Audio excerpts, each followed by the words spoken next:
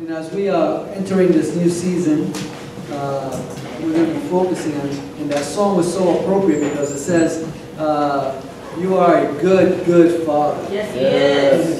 It is who you are. And it says, this is who you are. It's who you are. And then it says, I am loved by you. That's who I am. That's who I am. And then it says, because you are perfect in all your ways. God is good. Amen? All the time. How often do we say God is good? All the time. And then we say all the time. God is good. Living in God's goodness, we're going to be talking about, folks. Is God really good all the time? Yes. Psalm 23, 6, verse 6, verse 8, 6a says, surely your goodness and your love will follow me all the days of my life. Think about that. His goodness and love will follow us all the days of our lives. And then in the next part of that verse it says, and I will dwell in the house of the Lord forever. Amen. That's right. But the question is God really always good? All the time. Oh. And we really have to understand this because it's so powerful that we can say it. And we're going to learn today that there are several things that God does in our lives when we are focused on His goodness. And we're going to need to learn today how good He really is. What about when you're going through pain, conflict, suffering, loss? Is God still good? Yes. Yeah. It says that God's goodness is present whether we feel good or not. And it is not based on our goodness. It's not based on how we feel in the moment. Focusing on God's goodness is important because His goodness is what sustains our relationship with Him. Turn to someone and tell them that. I want you to turn to them and say to someone there, it says, God's goodness is good because it sustains our relationship with Him. God is awesome, folks. Psalm 105 says, the Lord is always good. He is always loving, kind, and His faithfulness goes on and on to each succeeding generation. That means it's passed on. Amen. How God really is He? I mean, in your eyes, is He what He says He is in His Word? Does it make sense to us today? Today, I want to focus on a powerful testimony that God has given me based on His goodness. So often we can be distracted of that goodness because we are looking at all the circumstances that we go through in life. Often we lose hope about our situations because we forget about that God is always there. That He is always there. We often take life for granted and start thinking that we are the best person to control our lives. How many of you ever thought that way? Often we think we're the best person to control our lives. But the Word of God reminds us that everything comes from God. Turn to someone and say, everything comes from God. Everything comes from God. But when we try to take matters into our own hands, the Bible says we lean on our own understanding.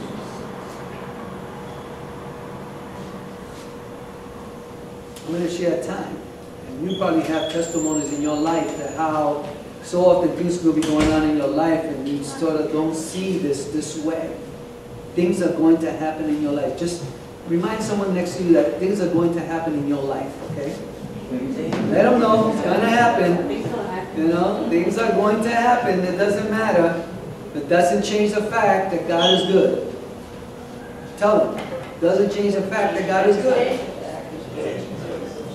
1 Corinthians 4:7 tells us, what do you have that God hasn't given you? Now I'm going to say that's not rhetorical, but I'm going to say, what do you have that God has not given you? Think about it a minute. Yes. Sin nature. Sin nature. Okay. Troubles. Troubles. Disease. Disease. Fear. Fear. When we have to pay the consequences. Consequences. Okay. What did you have? But I want you to think about it this way, because I wanted to see that so often in life we go through stuff. We're not prepared for the way things come about in us. There are times when each of us are thrust into situations that are out of control in our lives. How many of you have experienced that? How do we trust God? And the truth is, how do we learn to trust God more in a situation like that? How? It's a question. How? I have that when all the variables that are around us, they're still a constant. So it's like leaning on God despite the chaos. Yes, that's right. Well, I have a practical situation in my job with the art teacher that came in, and we're sharing a room, and something happened to the tricycle that we spent so much time building. It's broken up in pieces, and she insists that it just fell. I built the shelf and we designed the bike. A tricycle does not flip on its own. But that took me to a different place, a place in the flesh that I didn't know that I could go to. Right. But over time, the Lord led me to some songs that just ministered to me and ministered to me until I was able to let go of the flesh and realize that I'm here to serve. Amen. So often, yes, brother. Yeah, just when you are in a stressful situation or you're in trouble, it makes you closer to God, because you have to, and you have no other choice actually. But that's a good time for you to press in and get closer to Him. And I like that, because it's a good thing that you don't have a choice, because you'll try to find other ways other than God to find ways to go around it. There's only one way. God is the only way. How we learn to trust God more in situations like that. When do you trust God more when these situations are, whether they're good or bad? Satan's plan, he has a ploy in a Christian's life. Several things he wants to do. One, he wants to make you ineffective. He wants to make your walk and your testimony, your witness, ineffective. That's his plan. So when the trials come, he throws at that because he's looking to make sure you fail. See? His plan is to make you fail. And we have stories that go on in situations in our lives. You see, like 1 Peter tells us that, and he's telling us specifically, he says, admonish us to live such a good life among the pagans, that though they accuse you of doing wrong, they may see your good deeds and glorify God in those days. So even though the enemy intends to tempt you and throw you off, okay, God has a plan for it. I was last weekend, I was, after it was Easter, it was a wonderful service and all of that. I go out with my brother and my mom and Jay, and my mom, and I tell you, she can remember everything. And her mind, 89 years old, and she's like, and she was just reminding us as we were sitting at that table of how bad my brother was. You have no idea. He was, let me tell you, trouble is nothing. I mean, even as a kid, he crashed maybe 5 or 6 cars before he even had a license. Wow. And I mean totaled. 13, 14 would take a car, he just didn't care, and he would just go and you will find it totally demolished. Didn't give a second thought. Then he would take my license every single time and use my name. This was his pattern for years. He would take my license, take the cars without permission, whoever it was, and he would total the car. Then he would use my name. I was always getting him out of trouble. When he was in trouble as a kid, he was always calling me to the bullies, everything. He was always calling me, and I was there for him. I remember that he was even in I used to give him money all the time. And despite of the money I would give him and his friends, more than enough, he would still try to take from me. My mother put him in how you call the military school. He got kicked out of that. I mean, he got kicked out of everything. So I had to take him to college with me. I was in college out in Rock Hill, South Carolina, so I put him in high school over there, and then he roomed with me in my dormitory. That kicked my roommate out. And so in there, one day I get a call from in the dormitory. We were laughing about this because I get a call in the dormitory, and I can't tell you how many times I had to go to school because of them fighting. So I get a call, and one of the guys in the dormitory picked up the phone. His name was Dave, and this is my brother telling him, "Yo, Dave, get my brother Louis." And Dave says, "Louis?"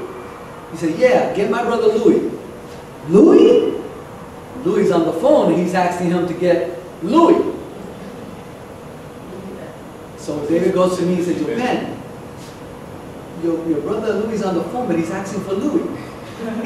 I already knew. They was all confused. I already knew he was in trouble. Right? So I get on the phone, and he said, "Yeah, Louis?" I say, "Yeah." He says, "Can you bring your license to the precinct?" He was driving me now. We had a Trans Am, so he got in trouble driving the car. And so he had no license, so now he's calling me pretending, because back then, license didn't have a picture. So he would use my name for everything. So I had to go to the precinct. What choice did I have? Right? Give him my license then, so he could read me. We get a ticket, we'll have to pay for it.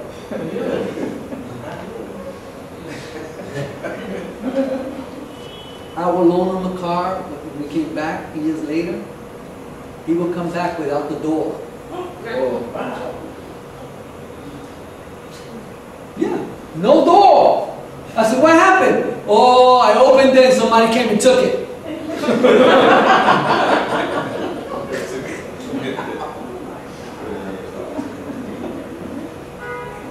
I realized, learned it, that years down the line, my brother had some serious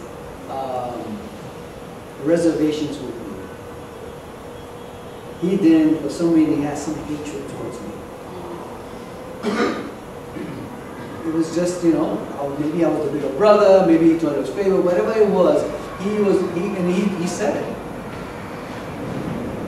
There was always something that he had against me, and I don't know why. All I know is that I did what I had to do. My responsibility to be a good brother. So often, it's hard to sort of take something like that and understanding that, but the amazing part is that God was always good to me. He always made a way for me. It didn't matter what he did, the Lord's favor was still with me. And I wasn't even saved.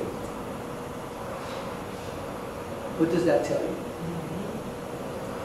See, God has a plan for each and every one of us because he's good all the time. It doesn't matter the circumstance you're in, no matter what mistakes you make, God is always good and watching out for you. Turn to someone and say, he's always watching out for you. No matter what the enemy intends for evil, God works it out and turns it for good. That's how I know God is good. That's how I know that God comes through all the time. Hebrews 4:16 says, "So let us come boldly to the throne of our gracious God. There we will receive his mercy and we will find grace to help us when we need it most." He always comes through. Turn to someone. I want you to make sure the person next to you knows God is always going to come through for you. I don't care what it looks like because God is good. We were talking in a class earlier, Jay mentioned, because sometimes it's difficult to even pray when things are going like that. But we have hope. Hope is a purpose. It gives purpose. It gives confidence. It gives strength. Faith is secure. It gives security regardless of the circumstance. And God gives us all the gifts because He is good. I learned this, and I hold on to this, because I know for a fact, we know that God causes everything to work together for the good of those who love God. He works everything for good, no matter how bad it looks, feels, seems. He works it out. Now, I'm telling you this for one reason only right now. We have to hold on to God's goodness and understand that He has a purpose for your life. For your spouse, for your children, for your siblings, for everyone, He has a plan and a purpose. We have to hold on to who God is, who He is. The song says, who He is, and then understand who I am in Him. God allows us to see certain things only when things are difficult. Sometimes we're not, when things are good, we have no need to look for God. Right? What reason would we have to look for God if things are going good? But when things are bad, we can go either way. You can take matters into your own hands, or you can look for God. We need to share these kinds of testimonies that God gives. He gives us an example. Give an example today of an experience that led people to distrust God's goodness. What reason would anyone have to not trust God? Now rhetorical. What reasons could anyone have not to trust God? Yes. Some people are too busy looking at the lives of Christians, and when they mess up, they say, oh, there. Okay. Good. Let's go reasons. Yes. They have the wrong understanding. The wrong understanding. What could that be? They don't understand what it is. They blame Him for everything, including the negative, not understanding that He's there for them. Right. We discussed that in class today, because so often when things go bad, so why did God allow that to happen? It's just a reaction. Right? Anybody else? When tragedies happen and people don't understand why they happen, Yeah. and then they say, give up. Yeah, absolutely. Anybody else? Yes. You believe God told you something and it didn't turn out that way. Yeah, that's a big one. I heard God tells me, I heard prophet prophesied over me that this is why I was going to do this. I hear that a lot. But when things don't turn out the way you want it or expect it, you wonder. Anybody else? Before I move on. I want you to stimulate some thinking here. Yes. Well, we do it to ourselves and then we blame Him for the outcome. But remember, if God's good all the time, what does that say about us? If He's good all the time, now think about, when you hear God is good all the time, I want to hear your perspective before we move forward, because that's a good point. If I say to you, God is good all the time, what's going on to your mind? How do you interpret that in your own mind? Yes. Practical. Yes. What I find is that if God is good all the time, so He's going to be good whether I made a mistake or not. Right? That's And He right. has it covered. Okay. Anybody else? Because I want you to see that, because if God's good all the time, what does that mean that God is good? What does that mean to you? I mean, I'm really forcing you to think. Yes, Phoebe, I'll be with you in a minute. It's that we have to realize we're not perfect, so we have someone to go to when we're going through our stuff. He's good all the time. He's who we go to. He's who we should seek. Okay.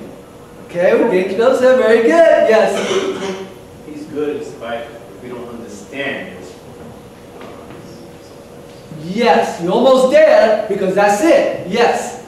He won't let you down, and even if you think things are going wrong, you only see the smaller picture in the larger frame of things. He's always looking up. That's right. If he's good all the time, he's watching out for you. Why? All the time. He says no matter where you go to the valley, he's where?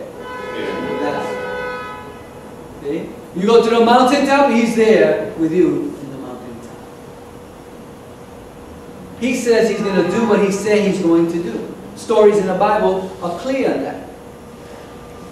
Where have you seen any man and woman in the Bible, in the story, in your favorite story, that the person didn't go through something difficult?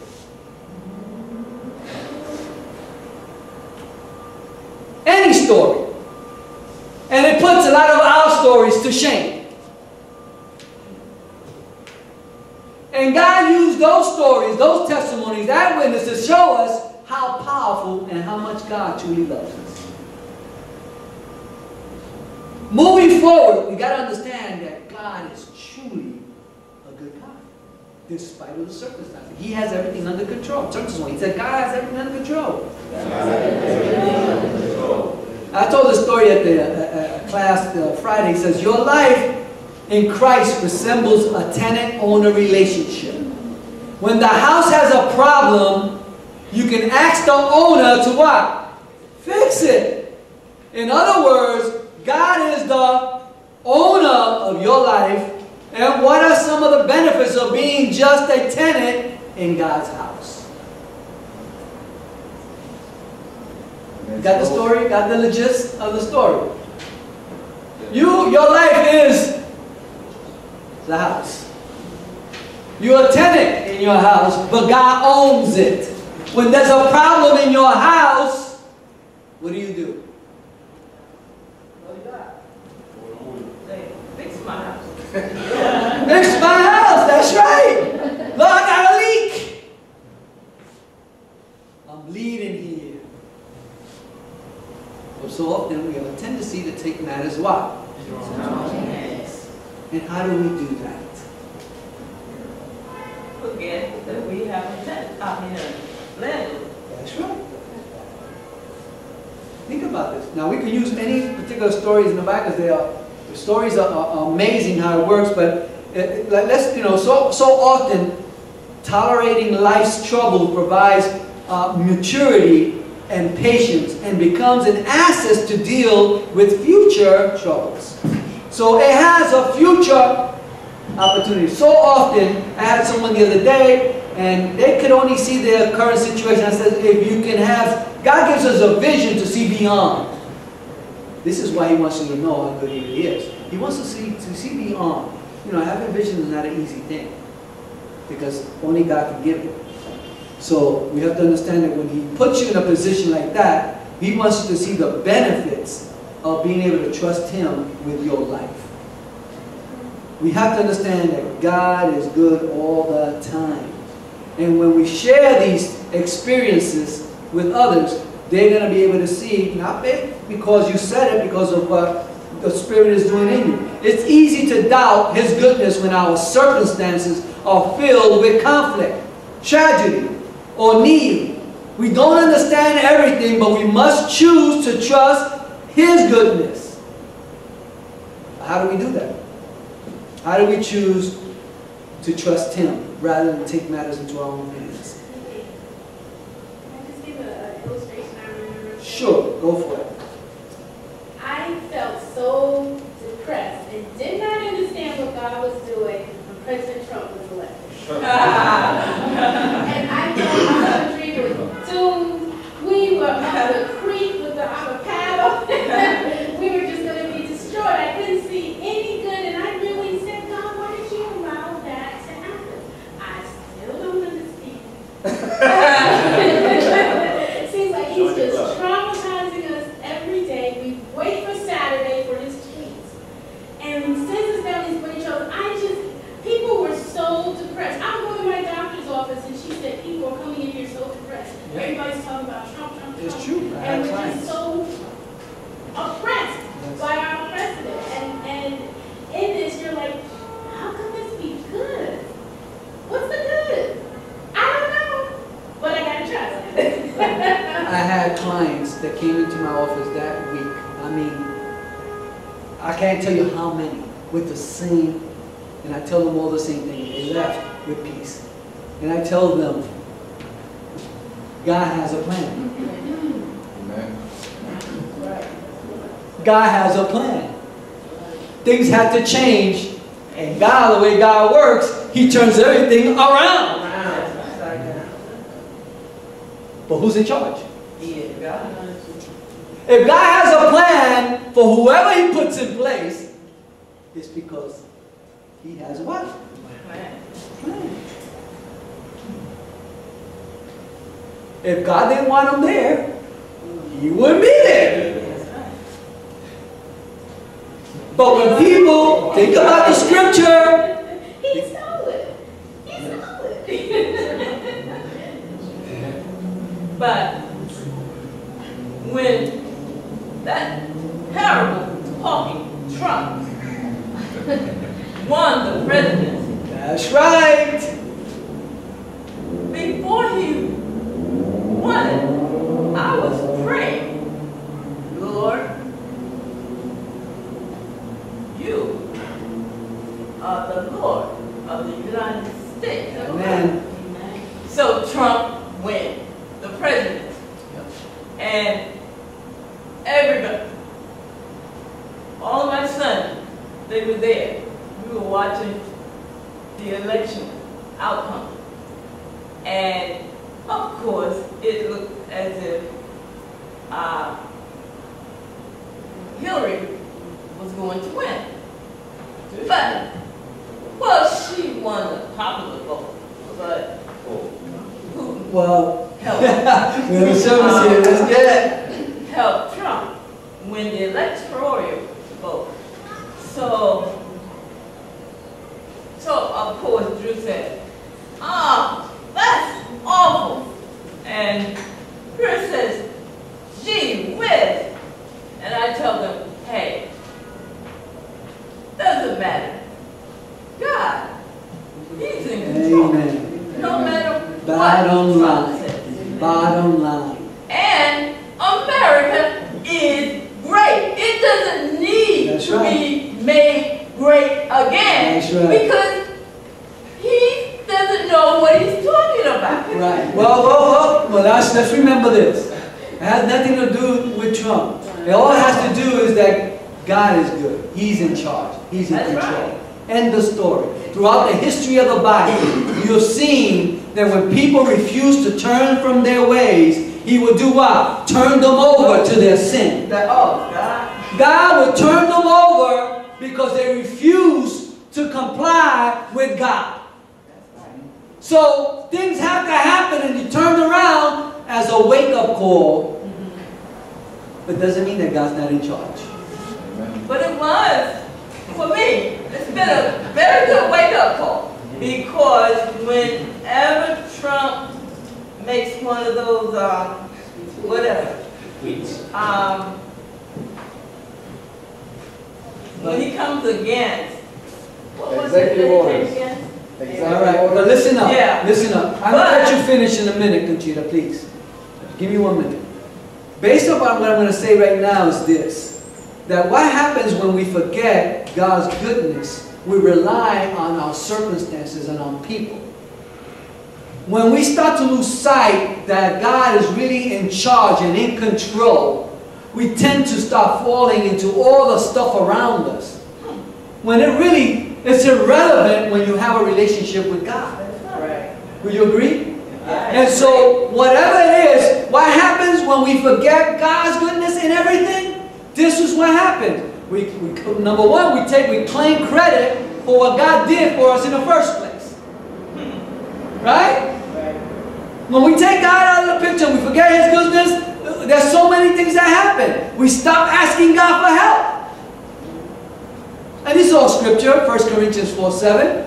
What do you have that God has not given you? Right? And then when I say we stop asking God for help. If you, Jesus said, if you as perfect parents know how to give good gifts, He says to your children, how much more will your Heavenly Father give you? So why are you worried about what anyone else can give you? else when we should put it on the one that provides and supplies everything. Amen. When we start to lose sight of God's goodness, we stop trusting God in difficult times. That's what happens. So we get bent out of shape because we don't think that God's in charge. The Bible tells you, Psalm 16, 1 and 2, protect me, God, because I trust you. You, my Lord, and every good thing I have come from, it comes from you. His word tells you. But if we are worried, distracted by the way the enemy throws things at us, and we forget, again, what am I saying? I'm saying that whenever we forget God's goodness, we fall into these habitual patterns. Paul tells us we can have joy even in our troubles, because we know that these troubles are good for us, producing patience, character, and hope. Romans 5:3, or Romans also 8:28. And we know that in everything, what? God works for good of those who love Him. We don't have to worry about who's up there. Amen. Because God is what? All the time. He's good. He's got this. You're not passing a test, you're not paying your rent, some things you don't have enough. Yo! There's a little lack here. It's just a matter of your attitude. Things are happening. Not feeling good. Whoa! Who do we go to? That's it. But if you try to take, again, the enemy's plan is to distract you, distract us all. He has a plan. The enemy has a strategic plan. It doesn't come close to God's plan, but he still has a plan.